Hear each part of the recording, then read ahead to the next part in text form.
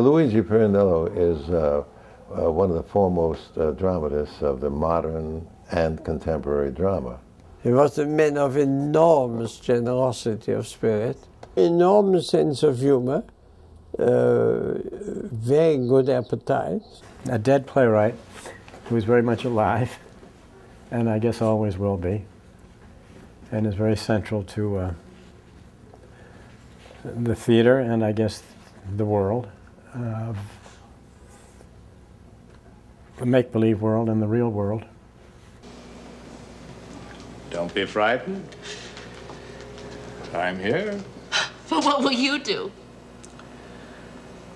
What I've always done from the first day you taught me I had only one other choice. I taught you that? Yes, you. What other choice? To kill you.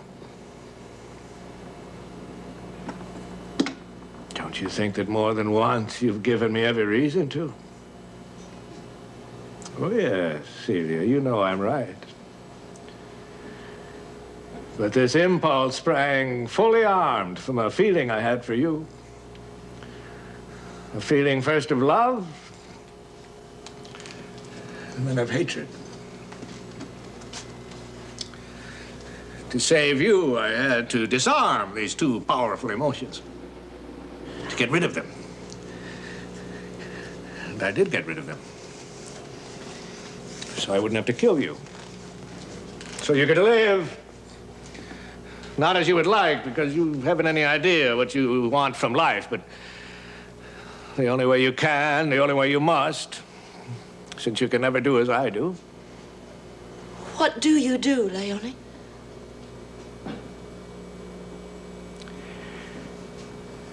I abstract myself. Sixth Character is a play about the theater. I think it's probably the most deepest and truthful and diggingest play about the theater that ever was. Harold Clurman wrote a whole book about theater about acting called Lies Like Truth. And Six Characters is a play that explains or exemplifies or personifies or acts out the fact that acting is making lies like truth. He actually changed the whole course of what you'd call modern drama with his play called Six Characters in Search of an Author. It's very simple if you'll just try to understand. You were born a man, right? Right. But one can be born in other ways. As a tree, a stone, a stream, a butterfly, or as characters in a play. You mean you and your friends here were born as characters? Now you've got it. Alive as you see us in front of you. I wish you wouldn't laugh at us. We carry such suffering and horror within us. This woman, as you can see, is dressed in mourning.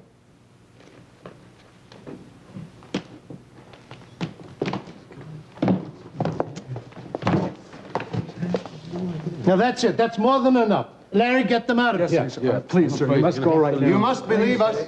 I've told you I'm in rehearsal. Write me a letter. Sir, I know it's difficult. I know it's difficult. But surely, in your profession, you're accustomed to seeing the characters created by an author spring to life in yourselves all the time. Is it because there's no script that contains us? Is that why you won't believe? We're six very interesting characters, but lost somehow. But you see, the author who created us was never able to finish his script. Oh, that's a crime. Because anyone fortunate enough to be born a character in a completed play can laugh at death. Yes. A man must die, an author must die, but a character lives forever. And without having to be anybody special. Who's Sancho Panza? Huh? The Three Musketeers. Yet they will live forever. Because, like seeds that fall in rich soil, they were fortunate. They found a fertile fantasy, which raised them, nourished them, and gave them eternal life. But now what are you trying to say? We want to live. Well, don't we all? Oh, you want to live through all eternity, huh? No, no. Only for a moment in you. I don't think he ever surpassed what he had done in 6 characters in Search of an Author.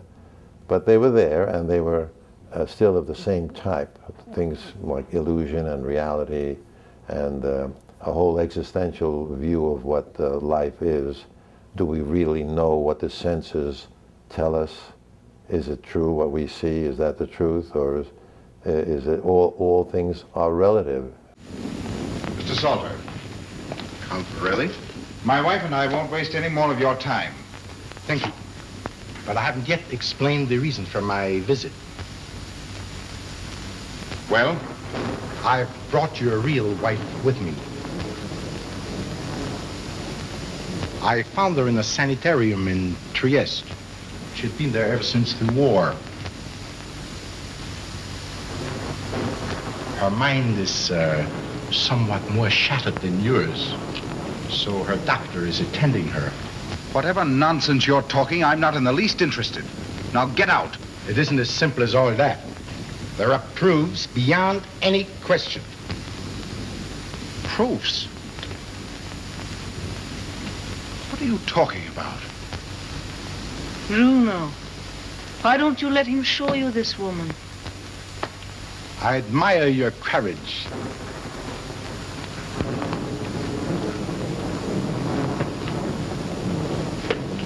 Well, Doctor, this is Dr. Reinhardt from Vienna. He attended Countess Röhrle for some time. A very unfortunate case of amnesia. We've had so many of them since the war. Look here, let's get this over. Where is this woman?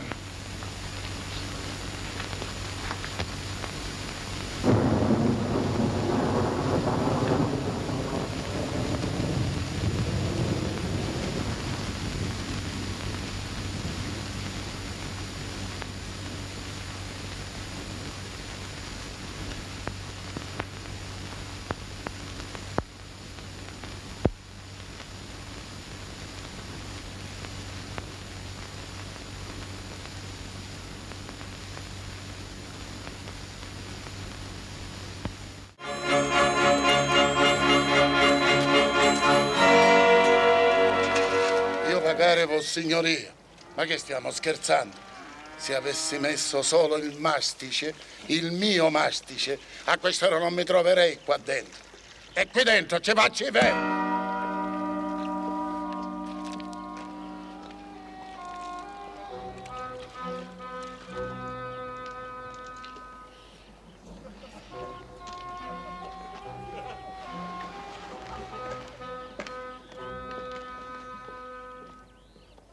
Questo l'avvocato non l'aveva previsto.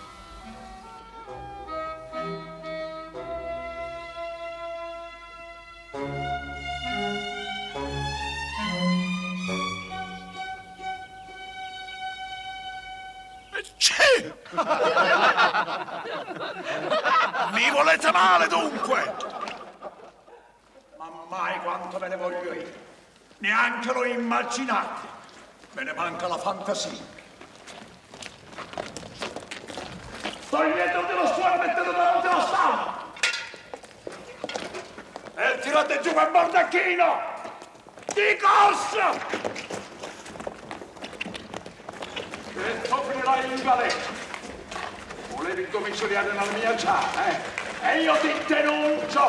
Sì, io ti denuncio per alloggio al cucino! Vuoi stare lì dentro? E stati! Tu creperai di fame!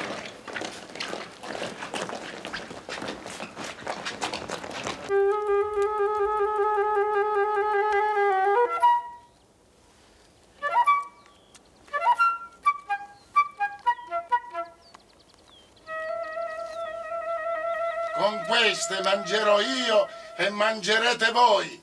Andate a comprare quello che occorre.